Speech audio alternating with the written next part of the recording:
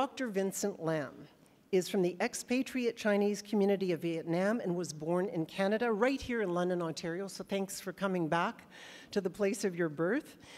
Dr. Lam did his medical training in Toronto, where he has been practicing as an emergency physician. He's just recently switched, and we'll tell you all about that in a few minutes. He's also a lecturer at the University of Toronto. Dr. Lam has also worked in international air evacuation and expedition medicine on Arctic and Antarctic ships. Dr. Lam's first book, I have it right here, Show and Tell, Bloodletting and Miraculous Cures, which you can buy downstairs, won the 2006 Scotiabank Giller Prize and was adapted for television and broadcast on HBO Canada. And I'm telling you, it reads like a thriller. I just reread it. Dr. Lam co-authored The Flu Pandemic and You, a nonfiction guide to influenza pandemics, which seems quite timely today, and it was recognized in 2007 with a special recognition award by the American Medical Writers Association. Dr. Lam's biography of Tommy Douglas was published by Penguin Canada as part of Extraordinary Canadian Series. And The Headmaster's Wager, Dr. Lam's first novel about a Chinese compulsive gambler and headmaster of an English school in Saigon during the Vietnam War, was a finalist for the 2012 Governor General's Prize.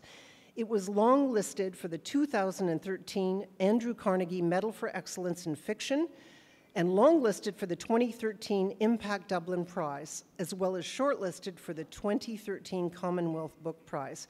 It is a great pleasure to welcome Dr. Vincent Lam to London's first literary festival, Words.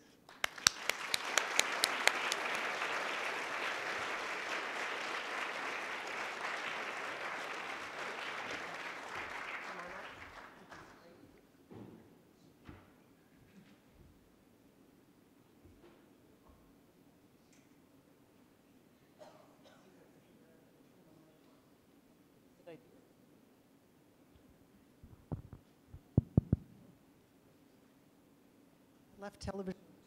Now I've forgotten how to turn the mic. Well, I had the good fortune to hear Dr. Lam speak this afternoon to about 200 medical professionals at the University Hospital about narrative in medicine, why it's important to tell stories in medicine. It was a fascinating discussion, and while I don't want to revisit that, I want to talk about the fact that what is amazing to many people in the room, and myself included, is that you're able to practice medicine full-time and be an award-winning writer. They seem like two very different things, but I imagine your paths cross as a writer and a doctor.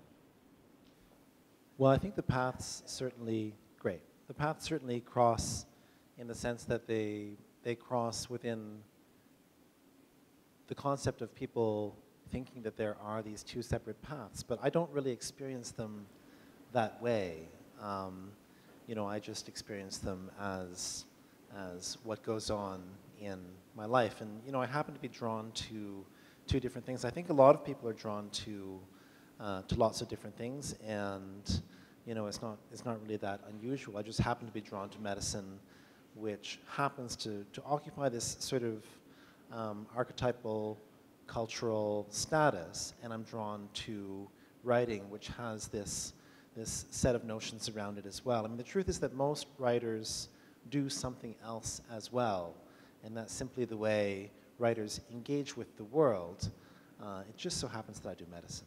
Well, but when I read Bloodletting and Miraculous Cures at Yale recently, when I say that it read like a thriller, I found myself at 2 o'clock in the morning still reading when I had to get up early.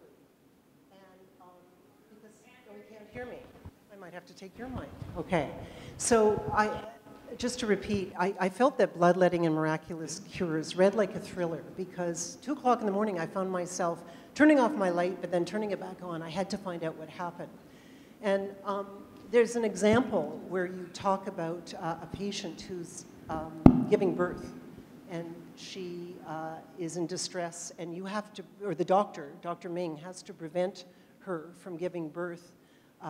So she actually gets on the gurney with her patient. And what I thought was remarkable about it was you're able to write from both the patient's perspective and the doctor's perspective. And that has to have a lot to do with, your empathy, I think, is as a doctor?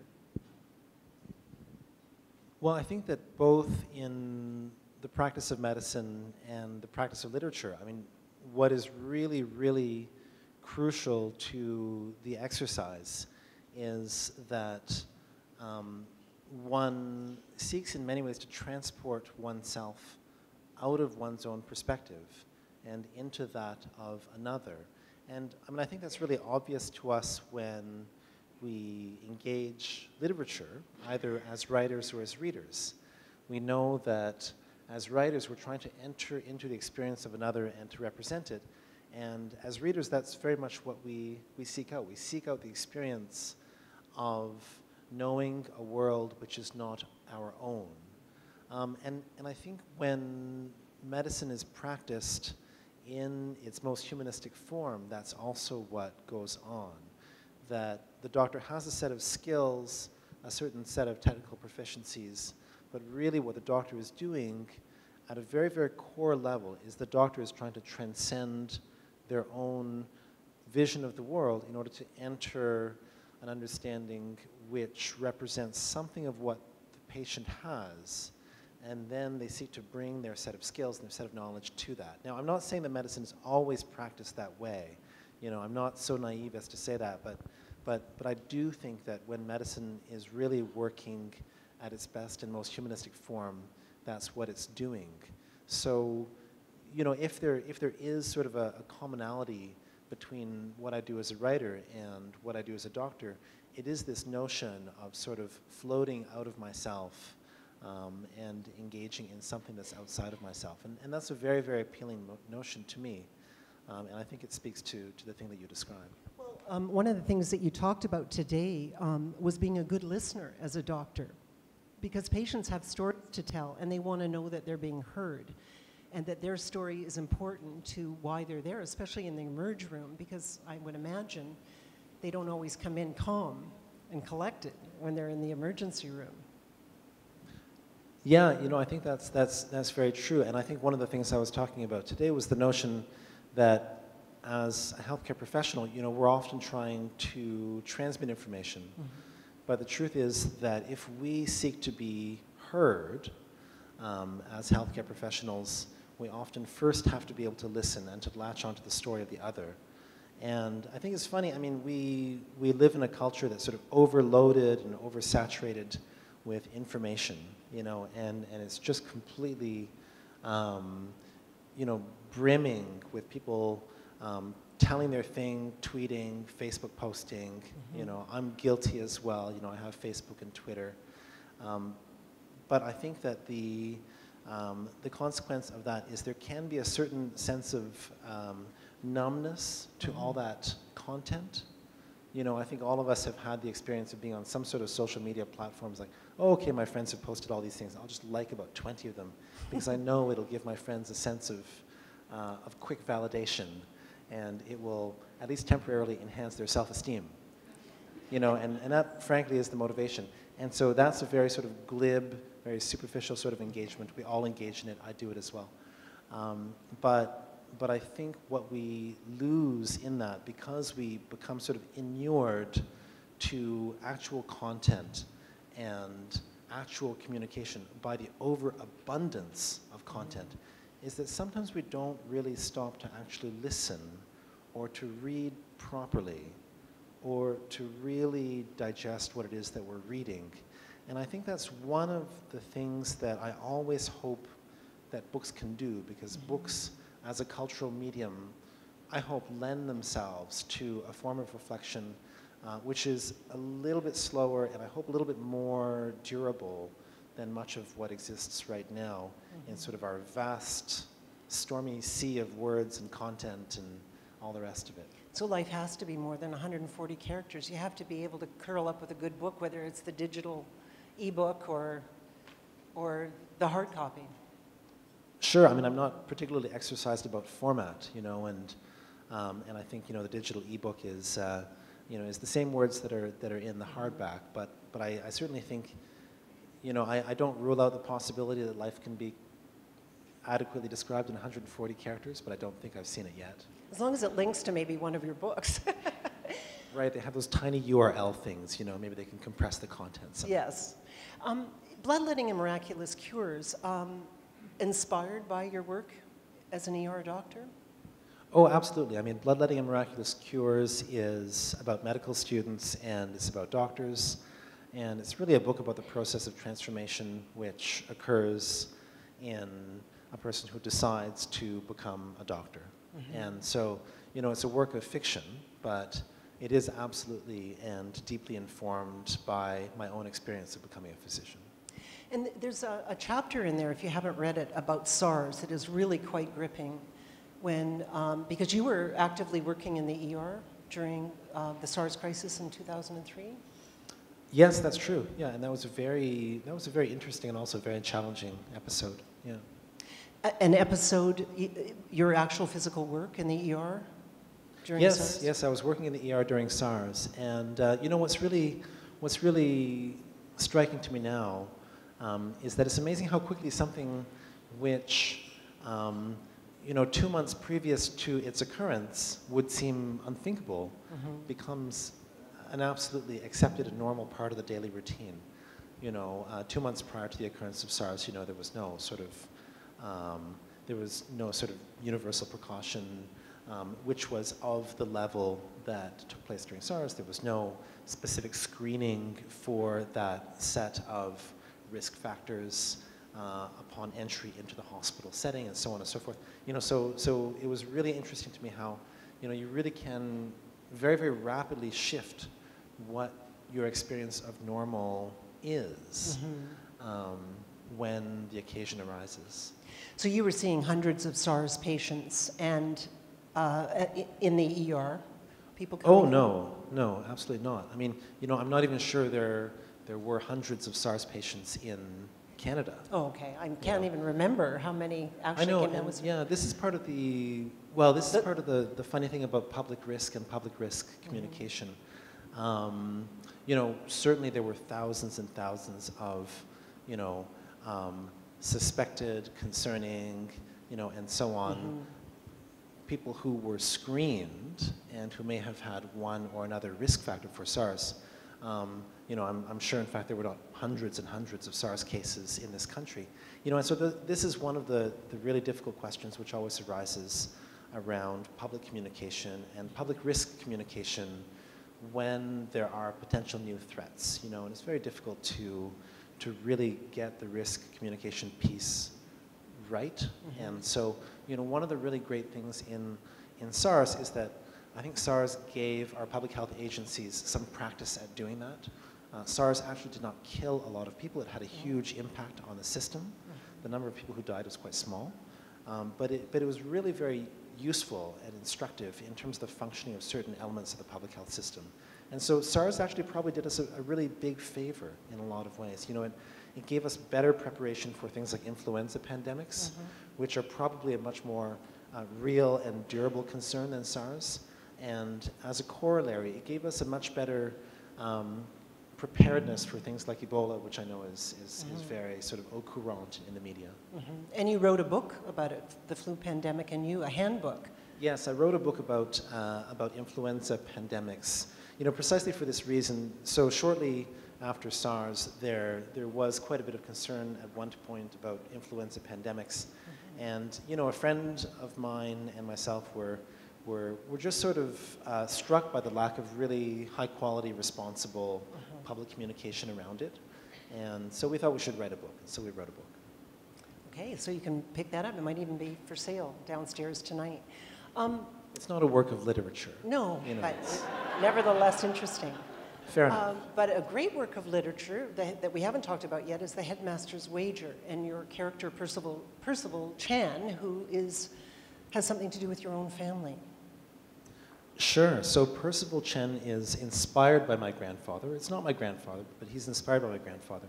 And Percival Chen is a guy who lives in Vietnam during the conflict in Vietnam. And he is the headmaster of an English school. He is very successful financially. And he is an indirect beneficiary of the American involvement in Vietnam, because it is the American involvement in Vietnam which lends currency and value to the English language. And of course, he teaches people the English language, which becomes a very profitable thing to know in Vietnam during the conflict in that place. So he has that side of him. And as it turns out, he also has quite an addictive personality, and he is very, very incorrigible gambler and womanizer, you know, which causes complications in his life. Mm-hmm. It does. Yeah. But this is loosely based on your grandfather's life in Vietnam, right?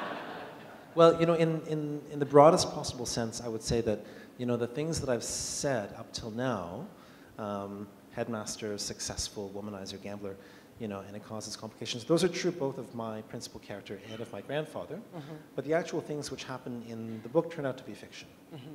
And the fact that they are fiction, is that more freeing than if you were actually writing a book about your grandfather's very interesting life, growing or working there during an interesting time during the Vietnam War? Oh, sure. Yeah, very much so. You know, in the case of bloodletting, I felt very constrained. I felt I had to write fiction because I wouldn't want to write about my own patients' stories. There's a small issue of doctor-patient confidentiality, Yes, which you small. know, is rather important. But actually, with the Headmaster's Wager, I felt completely free. I felt I had liberty to plunder my family's tales and sort of take advantage of them, you know, in the most disgraceful ways possible. You know, I felt I was totally at liberty to do that because many writers have done that, and you know, there's no sort of professional code of conduct which bars that. But I actually found that it didn't work. You know, I tried to write a number of episodes and to write a plot which was centered around things that actually happened to my grandfather, and I felt very constrained. You know, I couldn't get past that block of, oh, it didn't actually happen that way. You know, or sometimes I just couldn't imagine it sufficiently to render it. So I gave it up, and I wrote a book of fiction. And a very interesting book of fiction, fascinating, The Headmaster's Wager. And you actually started it much earlier and then left it for a while. It's true. Well, The Headmaster's Wager was a book that I wanted to write when I first wanted to be a writer. So I started thinking about it when I was about 15 years old. And, you know, I took very, very horrifyingly bad stabs at it and wrote some terrible, terrible things. You know, so don't be embarrassed if you're starting and you're writing terrible things. And then a few things happened along the way. You know, I went to medical school and And you won the Giller, we should mention. Right. That was in there somewhere. Well, right, it's funny because when I finished my medical training, I knew I wanted to write, and I began to write The Headmaster's Wager, and I really didn't feel that I had the skill set. So after about 6 months, I stopped working on The Headmaster's Wager, and I started, you know, writing a medical short story just as an exercise, because I thought, well, you know, there's an adage, you write what you know, and so I thought, I know something about medicine, I'll write a medical short story. And very soon I got the idea of writing a book of linked short stories, really as an exercise. Really? You know, I didn't expect it to be published. So I spent some time, a couple of years, working on bloodletting and miraculous cures, really thinking, you know, it would go in the shelf. And most writers do this. You know, you write things, they go on the shelf, you don't publish them, and then you go and you write 3 or 4 more, and then finally you publish something. So that's what I expected to happen, but it sort of turned out differently. But when you actually write a book like Bloodletting and Miraculous Cures, you put it on the shelf thinking, oh, it's nothing special. It gets nominated for the Giller Prize. I mean, what was that like when you got that phone call? Did you say, is this you have the wrong number, or? Well, actually, that's exactly what happened.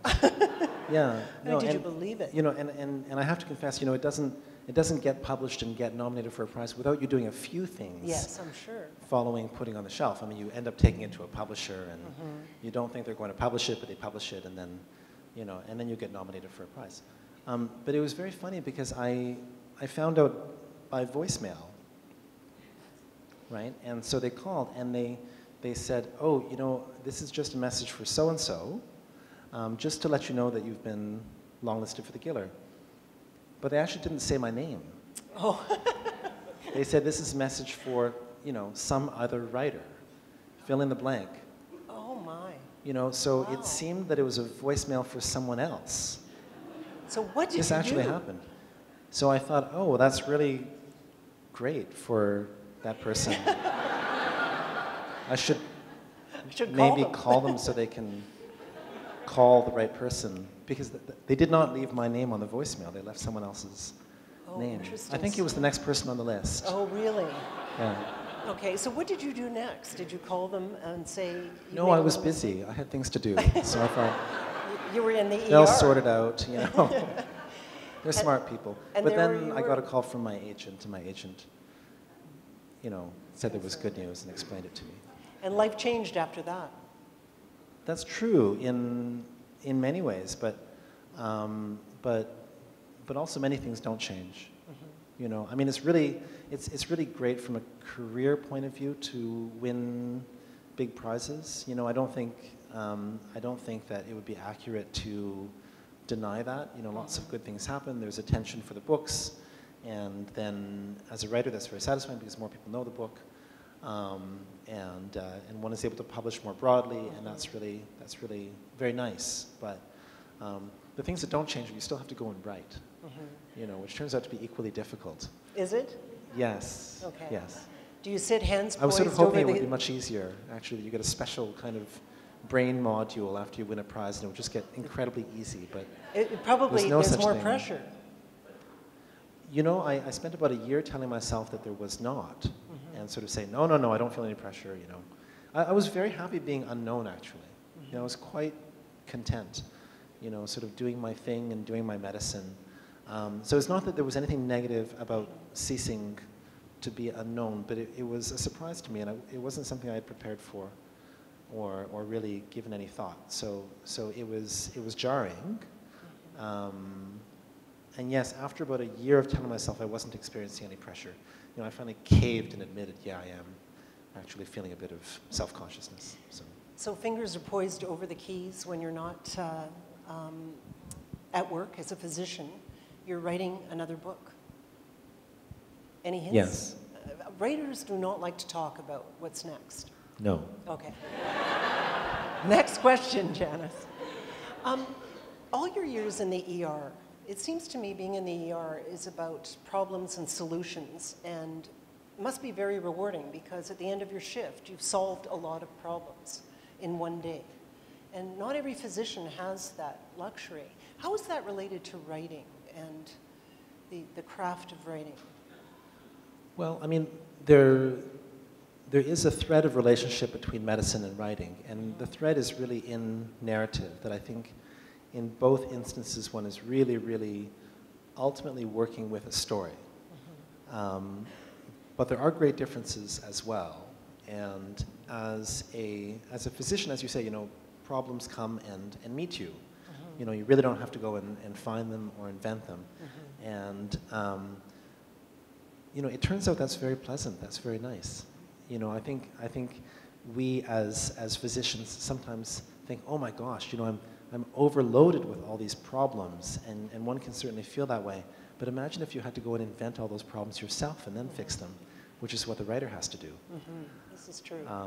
So, the stimulus is much more external. People bring you the start of a story, and you as a physician work with sorting out the story and interpreting it, reinterpreting it, hopefully recasting the story into a better story in the best possible instances. So you are very much a character in a world that is unfolding around you as a physician, and that's quite different from writing. It is also very immediate. You're right. As an emergency physician, you get that hit of gratification and accomplishment, with every bone that you put in the right place and every heart attack you treat and every prescription you write and all that kind of stuff. Hopefully they're the right prescriptions from time to time. Yes. It's not always the case, but once in a while. But interesting you describe yourself as a character, as a doctor, because I think that's probably why when I read Bloodletting, and I'm sure other people feel this way in the room, that you had the empathy for both the patient and the doctor. because you see yourself as a part of the puzzle. Well, maybe that's true, I've never thought about it quite in those terms, but I think you're probably right. I don't see myself as being an omniscient narrator when I'm wearing my doctor hat at all, and certainly as a writer, I mean, in a sense, one, apart from the issue of voice, where you choose whether you're an omniscient narrator or a first or a third person, whatever. But as a writer, in a sense, one would think logically, okay, I am the all-seeing power that oversees this page. But it rarely feels that way as well. I think it really only works for me as a writer when I feel that I've gotten to know my patients well enough. Look at that. That was a slip, wasn't it? Yes, it was. Yeah. A slip. He said patients instead of characters. I know. When I know my patients, when I know my characters okay. well enough, sort of a cognitive loop running there, my characters well enough that I feel that I'm interacting with them, and I feel like my ideas are sort of bouncing off the ideas of my characters. And I realize that neurologically that's not a reality. I realize that those characters, are a bunch of little pathways that I've created, and I get that. that. But my experience is still very much one of a character interacting with my characters. So at a certain point, does a character have enough integrity that you know what they're going to do next? You trust you've written your characters such that you know what their actions should be that ring true? Yes, I feel that way. And I feel that it doesn't come easily. I feel that I spend a lot of time struggling with my characters and struggling to know them in that way. But I always feel that by the time I get to the end of the writing process, that there are no other options for my characters apart from the options that they are choosing. Neurological reality aside, I feel like their sense of presence requires them to make certain choices, and that's what they do. So you never write for the audience, you never write for the reader? Well, there's two ways of thinking about that question. When people talk about writing for the reader, there's a sense in which people are asking, are you writing to please the reader, right? And to that question, I would say no, but I would also say I don't really think that's what my best readers want. I think that what my best readers want is they want to be confronted with something that exists unto itself, which may be difficult and which may be challenging and which may not be comfortable, but I don't think that the best reader ever wants to be written to with some sort of prediction of what will give them pleasure or satisfaction. They want to be surprised by an emotion, and that can really only come from a faithfulness to the work. But there is another way of asking and thinking about that question, which is, are you thinking about your reader's ability to engage in this work? And in that sense, yes, I do think I'm writing to the reader, but mostly with respect to language choice and with respect to leaving things out which are distracting. I really, really aim for language which does not obstruct the communication between the reader and the story. And my style is I think one that tries to minimize any potential barriers that way. So in that sense, I'm thinking of my reader, but that is with a view towards the communication and not with a view towards trying to predict what the reader wants and giving them that. Because I don't think ultimately the smartest readers want what I can predict. They want to be surprised by their own responses to something. And are you surprised by your own writing sometime? Do you feel that the craft of writing makes you a better writer the more you write? I am surprised sometimes by what happens in my writing, actually quite regularly. I mean, and it's one of the only things that keeps me going. It's very, very often that I'll sit down and start drafting, and something will happen on the page which I didn't predict when I sat down. And that is one of the great things, these small discoveries that occur. And then in the larger sense, in terms of the structure of a book, I was also very surprised actually at the structure of this book as it sort of landed and solidified, and it sort of shocked me actually, but it felt like the right way to go, and so that's what it was. You know, I mean, I think that's part of why I write. I think that's part of why a lot of writers write, in order to see what's in there. Well, you also wrote a book about Tommy Douglas, which we haven't even mentioned yet, and you were inspired by Tommy Douglas and his relationship to socialized medicine. Is that, I should ask you that question, not just state it, but is that why you decided to write about Tommy Douglas? Yes, that's true. I mean, you know, to me, Tommy Douglas is one of these really, really fascinating figures in the Canadian political landscape. You know, he wasn't really set up to be such a successful politician, in the sense that he didn't come from a powerful or wealthy or prominent family. He was a Scottish immigrant and came from very modest beginnings. And he really was instrumental in the creation of universally insured healthcare in Canada, which to me is really a very important expression of how we feel about ourselves and about each other and about our relationship to each other as citizens of this country. You know, so Tommy was interesting. You know, he was also a very funny guy. Like, you can still get lots of his speeches on YouTube, and they're very entertaining. You know, he worked as a stage performer at one time. He was a minister, and by all accounts, he was a very funny minister. And so he managed to do all of this, you know, not without hard moments, but with a lot of humor and grace and charm. And so certainly all of that stands out to me as someone whom we should think about more when we think about the potential of politics in this country. And so, you know, I'm drawn to Tommy for all sorts of reasons, and you know, how could I not write a book about him? Well, you're leaving London after coming to our literary festival, and you'll go back, not to the ER, but you have a new job as a doctor. Do you want to just briefly mention that? Sure, yeah. Over the course of about a year, I made a transition from emergency medicine to addictions medicine.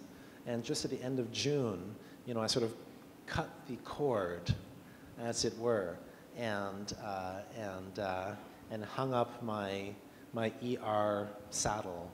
And so now I do addictions medicine. I also do some research work, which mostly has to do with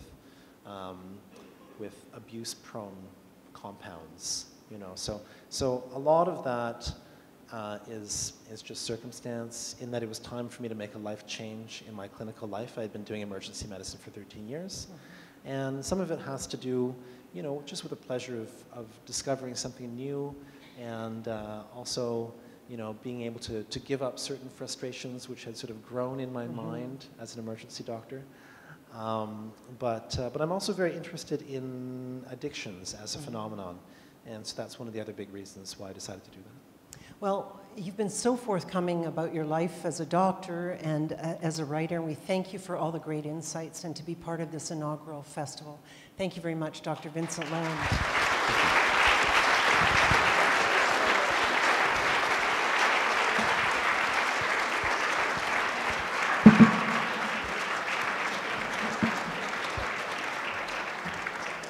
Oh, that was so interesting.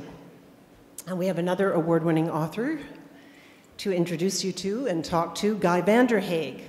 And our next guest is a two-time Governor General recipient for English literature for two very different styles of books. Guy's first collection of short stories was in 1982, Man Descending, and it won the Faber Prize for Literature in the UK and the Governor General's Award for Fiction when he was a young, unheard-of writer in Canada over a well-established literary giant of short stories, none other than Alice Munro, and I'm sure we'll hear about that. Guy Vanderhaeghe is also known for skillfully weaving history with rich characters in his multi-award-winning trilogy set in the 19th century in the Canadian and American West. The first was The Englishman's Boy, published in 1996. It won Guy his second Governor General's Award for Fiction, and you may have seen it on television as it was a Gemini award-winning TV miniseries. It was shortlisted for both the Giller and the International Impact Dublin Literary Award. And that book was followed by the second in the trilogy in 2002, The Last Crossing, which I hope you'll be able to buy downstairs. It's a really engaging book, and that won CBC's Canada Reads, 3 Saskatchewan Book Awards, and the Canadian Booksellers Ex Libris Prize for Fiction Book of the Year. And in 2011, Guy Vanderhaeghe brought more characters to life in the third in his literary Western in his trilogy with another award-winning novel that is both a love story and a thriller in A Good Man. In addition to Guy's novels and 3 collections of short stories, he has also published 2 plays. And in 1993, he received the Canadian Authors Association Award for Drama for his play, I Had a Job I Liked Once. Now that's a title. We can all relate to that. Guy is also an officer of the Order of Canada, a member of the Saskatchewan Order of Merit, and a fellow of the Royal Society of Canada. Please welcome Guy Vanderhaeghe.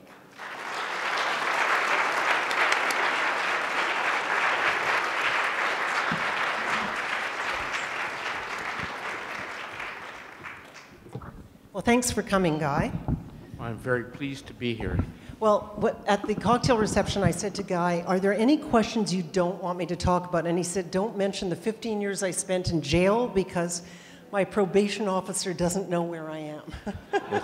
I never reported. Oh, okay. Well, I wasn't sure because you didn't smile whether you were serious or not, so. I wasn't. Okay, good. Well, I called your 3 literary Westerns a trilogy. Is that in fact right? It's what I would call a very loose trilogy. They're set in Montana, southern Saskatchewan, and Alberta in a time period, the 1870s, which I've always seen as kind of crucial to the history of Western Canada, but also crucial in a larger sense to Canadian history. So even though characters don't recur, what I was attempting to do was to write a history in fiction, if that makes any sense, about my part of the world. Okay. It's set in the Cypress Hills. Largely.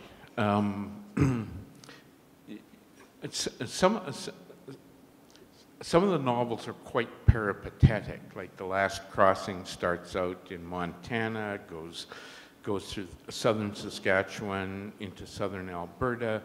The Englishman's Boy begins in Fort Benton, Montana, and then actually makes a 50-year jump in time to Hollywood, California. Mm-hmm. So I guess what I was attempting to do in these 3 novels was to draw a picture of what I like to think of as my local history, mm-hmm. In a particular period of crisis. But you tell us first about the crisis. Well, I mean, there were a number of crises. In the early 1870s, there was a very strong possibility that what is now Saskatchewan, even Manitoba to a certain extent, and Alberta could become American territory. Mm-hmm. There was also the crisis between Indigenous people and the beginning of the westward migration of people of European background, and the collision that occurred, at that moment in history. The third novel, A Good Man, begins with the arrival of what was then known as the Northwest Mounted Police, which, the RCMP, in Western Canada, and what that meant in terms of settlement pattern, but it also touches on a question that I think is, given the recent news, the question of terrorism. And in the 1870s, what concerned the Canadian government at that moment in time was actually what they would have called Irish terrorism. Fenianism, the assassination of D'Arcy McGee in Ottawa, the invasion of Canada by the Irish Republican Army into southern Ontario, across the border from Detroit, etc. So, and that had implications right from Montreal to Toronto west to where you well, exactly. live. I mean, Montana in the 1870s was actually, and much of western United States was a hotbed of Fenianism. The man who was appointed the governor of Montana was a Fenian. And in fact, he was involved in, I mean, all of these plots were a little bit kooky. You know, they didn't have probably much chance of ever succeeding.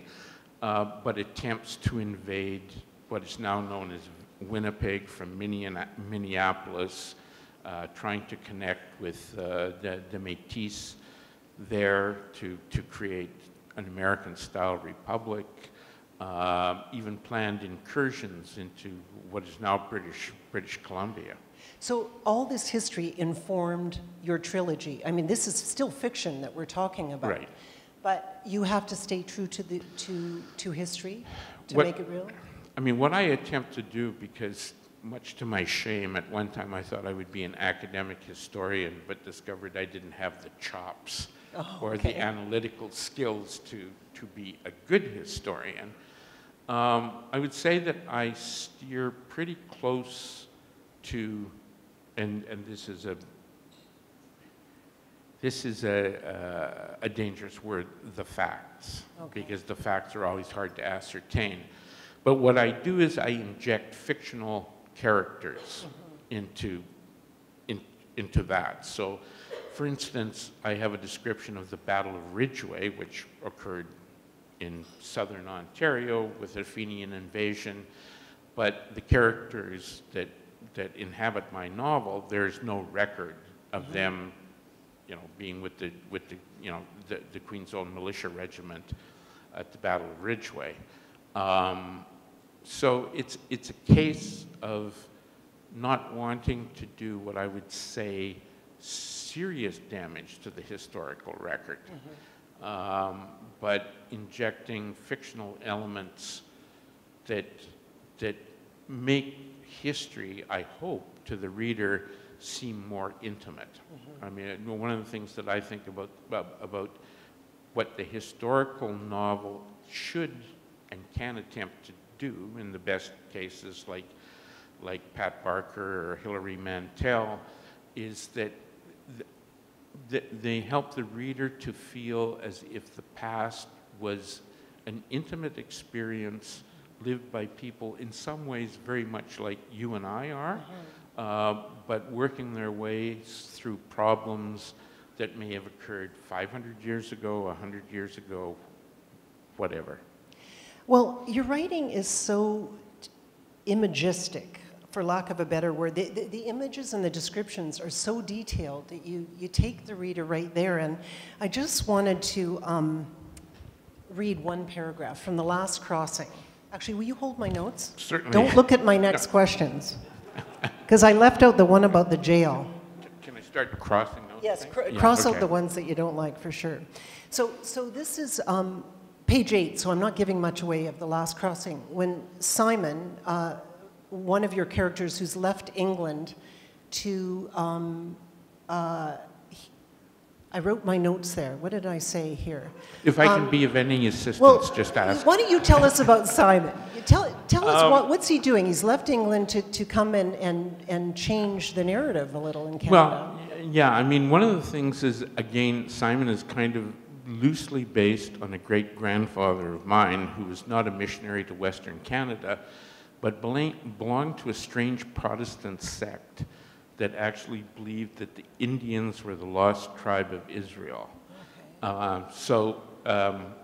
Simon has come to North America to take, as he would put it, the word of Christ to the lost Jewish brethren in North America. Okay, so here's the paragraph. He's caught in a snowstorm, and here's what happens. Simon scrambled to his knees, knife upraised. drove the 16-inch blade into the horse's chest, sawed the belly down to the legs, guts spilling, a thin stream sifting out of the lips of the incision, plunged his hands into the mess of entrails, tore away, scooping offal behind him, hacking with the knife at whatever resisted, whatever clung, moaning, hunching his shoulders, drawing his knees up to his chest, wriggling away at the mouth of the wound, he burrowed into the balmy pocket.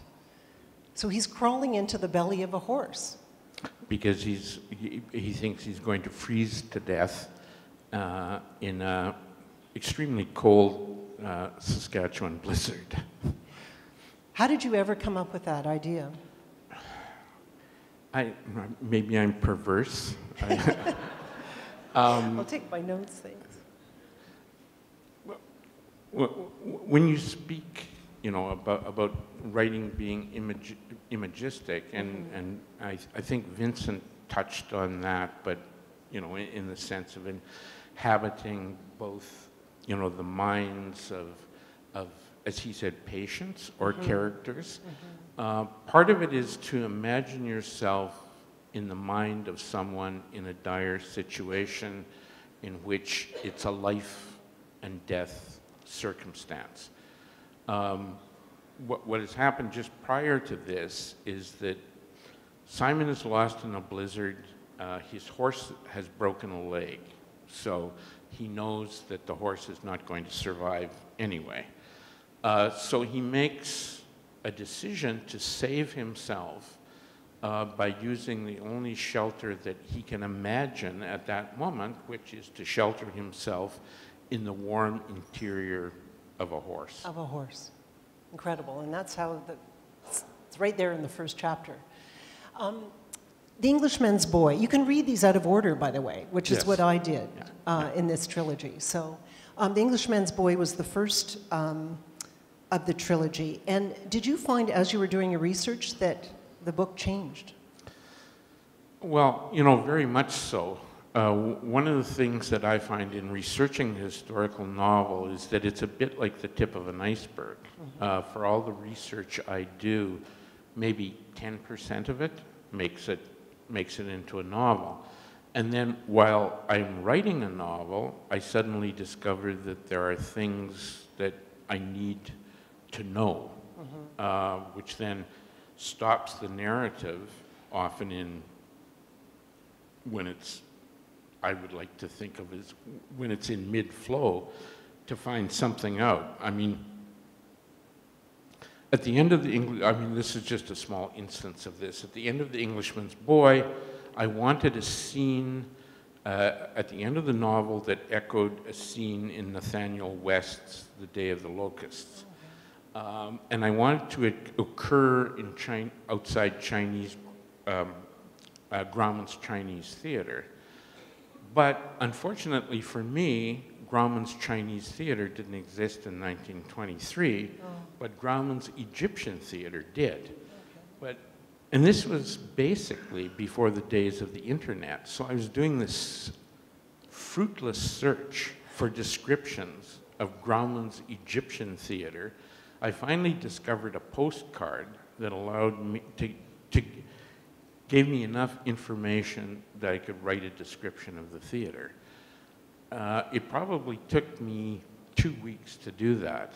Nowadays, given, with internet, maybe a half hour, to find the same information. So talk a bit about that, because the book is set in Hollywood and in the Wild West. Why did you contrast the two?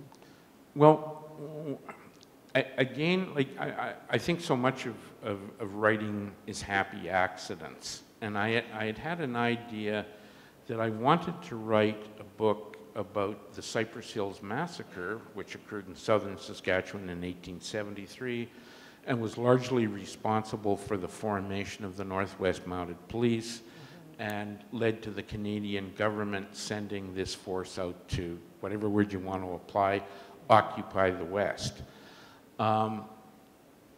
When I was beginning to think about this book, it seemed to me that that was a fairly thin bit of material. Then I was reading a sociological journal, and I suddenly discovered that many of the so-called outlaws, desperados of the Wild West actually ended up in Hollywood in the very earliest days. There was a man called L. Jennings, who was, was a famous bank robber, right? And he went to Hollywood and he made two movies silent movies about his exploits as a bank robber. The man who arrested him as a bank robber didn't like the story that Al Jennings did, so he ended up in Hollywood and he made a movie telling his side of the story.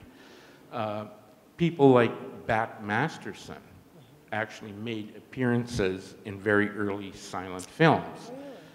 So it struck me that somebody who had been present at the Cypress Hills Massacre in 1873 could actually be a movie extra in Hollywood in 1923.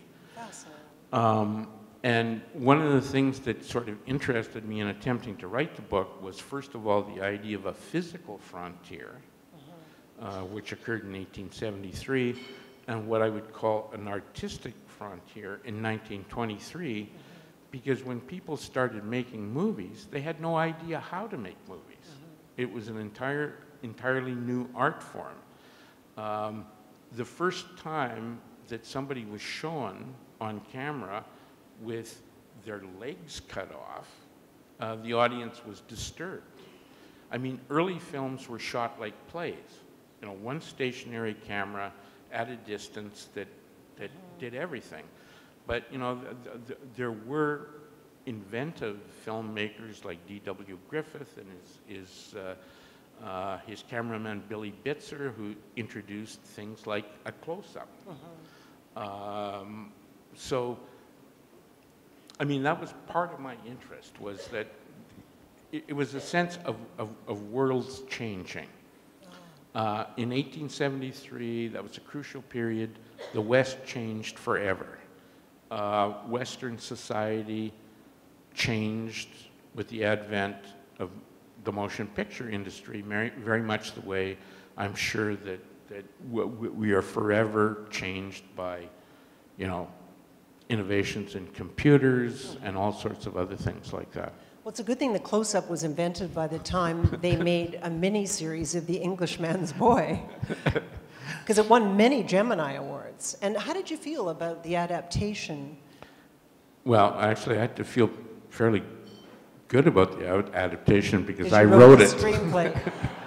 And John Smith directed it. Yes. He's a terrific director. Yeah, no, I mean, I was so happy when John Smith became the director of that miniseries, because probably in Canada he's most famous for The Boys of St. Vincent, which was a basic, not a documentary, but a fictionalized documentary about child abuse in religious institutions. And, you know, he went to the Supreme Court on his own tick to make sure that that film was seen on Canadian television. So, yeah. Do you prefer writing for television and film over novels? I wouldn't say I prefer it. I mean, one of the things that I like about that sort of writing is that it's two things. I mean, it tends to be cooperative in that you are not solely responsible for what shows up on the screen, because, you know, cameramen, directors, actors all have a hand in the final project or product, so it's not on your shoulders. But it's also like really technical and specific, which is kind of interesting for someone who writes fiction and has no constraints on them. I remember when Bob Hoskins, who was going to play the American movie producer, came over from England, and he said, I can do an American accent. He said, but I can't do an American accent for speeches this long, right? So this was 2 days. So I had to sit down and I had to, rewrite basically his scenes. Really interesting. Now, just before we go, I know one other part of your career and your life is teaching, and you've taught for many years at various universities, but you don't teach your students to be writers. I mean, one of the things that I attempt to do is I teach my students to be readers, because no one can be a writer without being an acute and attentive reader. So, I mean, quite frankly, most people who take a writing class at a university don't aspire to be, whatever word applies, professional writers. I think what they're looking for is insight into the process of writing and insight into what constitutes a piece of literature. But as a teacher of creative writing, I come at that whole topic from a different direction. Teachers of literature teach a finished product, right? That it's a text. I try to teach my students how texts are made. So it's far less analytical, I would suppose, than in a literature class. Now, on the other hand, I've been fortunate, over many years of doing this, I've had, a fair number of published writers, some of whom have been really successful, but I don't pretend that that has anything to do with me. I think that they would have become, writers, whether they had studied with me or not. Maybe I hastened the process a little bit, but I sometimes tell my students that, fortunately or unfortunately, that becoming a writer is 50% talent and 50% whatever word you want to apply to a character. When I first started writing, I had 3 friends, I think, and we were all, when we were at university, we were hiding the dirty little secret that we wanted to be writers. The other 2 were more talented than I was. But in hockey parlance, I'm a grinder, so I ground more than they did. Well, thank goodness you did. And thank you so much for being part of London's inaugural Words Literary Festival. Well, I'm very pleased to be here. Guy Vanderhaeghe.